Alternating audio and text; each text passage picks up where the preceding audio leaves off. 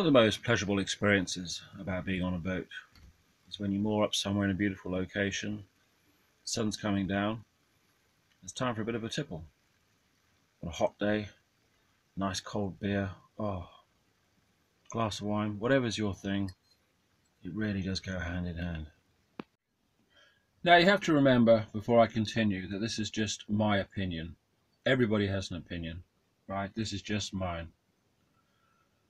If you take offense to this video, then really, I don't care, because I take offense to your boats smashing into mine. So if you have a problem with this video, there's a button at the bottom which says stop, and all you've got to do is go to another one, okay? And if you really want to feel better about yourself, or if you find yourself feeling emasculated by this video, there's a dislike button down there too. You can click that. I really don't care.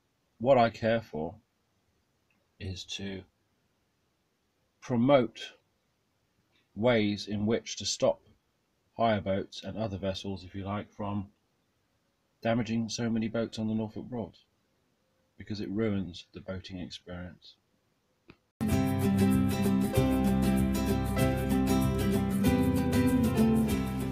Accidents on the Broads are few and far between. No disrespect, but that's absolute rubbish. Boats tapping into each other, it's not a big deal, it's not a big deal, it's not a big deal, it's not a big deal, it's not a big deal. You can damage the boat, obviously the owner isn't going to be happy. Well, it is a big deal. It's a very big deal. And you're right about one thing, the owner's not going to be happy. Cool, ain't that the truth? I made a Freedom of Information request for collision statistics from the Broads Authority for 2017. As you can see in this picture here, there was 13 reports.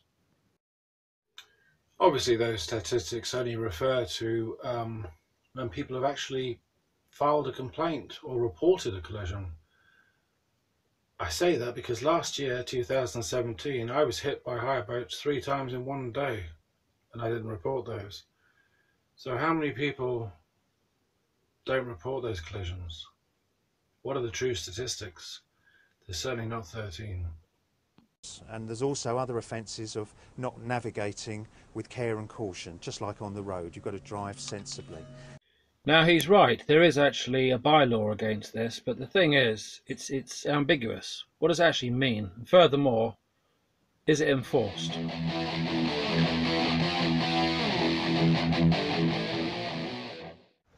Drinking on a boat, that's your business. You know, there's no reason why people should enjoy themselves and have it, get on the sauce, why not? However, the skipper shouldn't be. There's a reason why people say you're under the influence. You wouldn't drive one of those under the influence, or any other vehicle. Why should the skipper of a boat?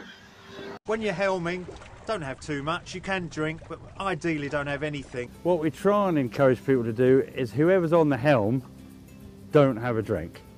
As long as you're capable of helming it and helming it safely, then you can have a drink. But we try to encourage people not to if they're actually on the helm. Are you aware that the drink drive limit now for boats is exactly the same as cars?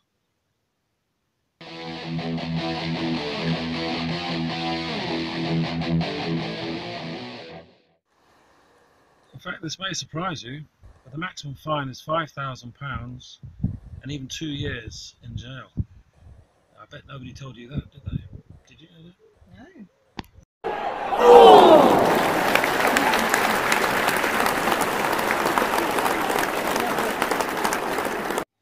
Another interesting point is I've never had a problem with day boats, the very small day boats which people hire for a few hours or even the day.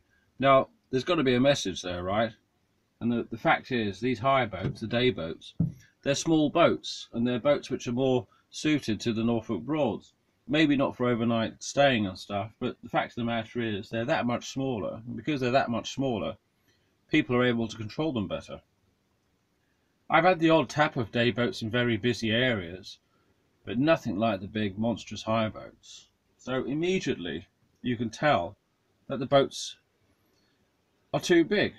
It's not right that somebody should be able to come along and hire a 45-foot boat, have 10-20 minutes tuition, and then go out and navigate the waterways. I mean, it's just stupid. I mean, of course they're going to have problems. You can't blame the boat hirers. You've got this monstrous boat, 45 feet long, which takes time to learn to navigate and to control. You can't expect them to go out and moor up in these narrow little waterways like at Neater's Head and Gay's Staithe and Sutton, Stalham, without colliding with other boats. So the boats are too big.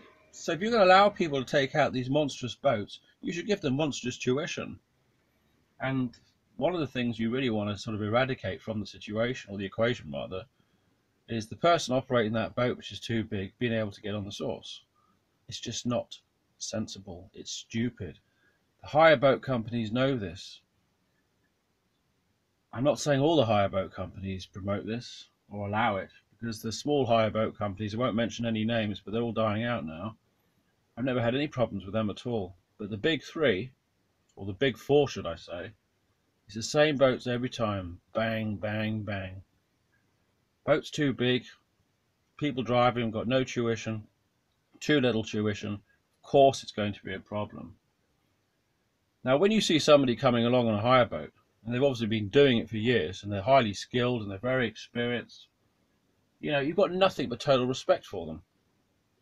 They handle those boats like an ocean liner. It's very, very impressive, and a lot can be learned from watching them.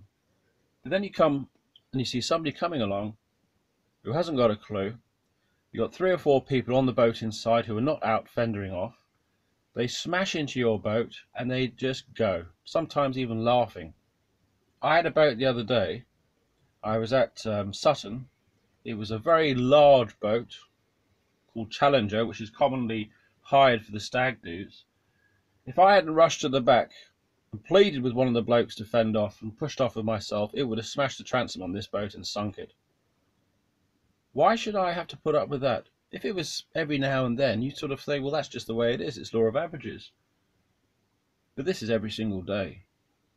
And it's so much so that it makes you paranoid to leave your boat alone, to go to the shops, because you're going to come back and find your boat damaged. And if it is damaged, no one will have stayed around and exchanged details. This has gone on for too long now, and enough is enough. So, what is the solution, you ask? Well, I have a few ideas. Here we go. The skipper of a vessel, whether it's a private boat, a hire boat, or a commercial boat, doesn't matter. If it's on the waterways, they're navigating it, they have to be held responsible for it and for any third party that they collide with.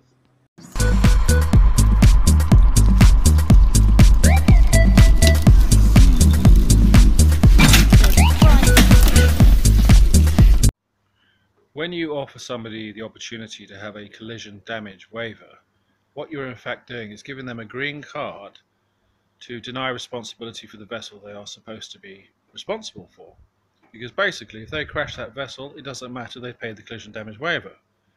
If, however, they were forced to take more responsibility by paying a deposit or being forced to leave details to pay a deposit, then they would take a lot more care about avoiding hitting other craft. You know, quit your inner dialogue, that's a fact. And my final suggestion, which is one that can be implemented very, very quickly, is video tuition before people take boats out. I think people should be made to sit down and watch a video for maybe half an hour, 45 minutes before they even go out in a boat with an instructor.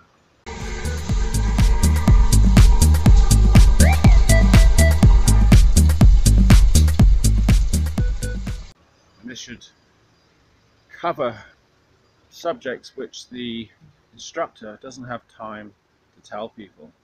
And everybody on board that vessel should watch it, so they know what to do, where to be, and what they should be doing, and above all else, what they shouldn't be doing.